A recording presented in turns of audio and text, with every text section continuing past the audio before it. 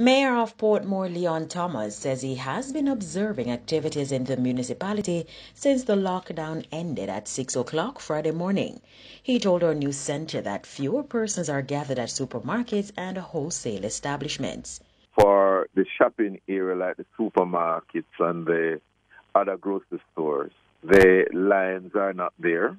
People are wearing their masks, and in some locations they are maintaining social distance.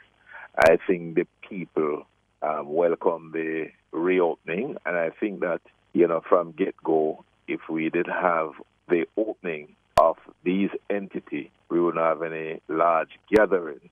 And Mr. Thomas wants increased coronavirus testing for public transport operators in Portmore.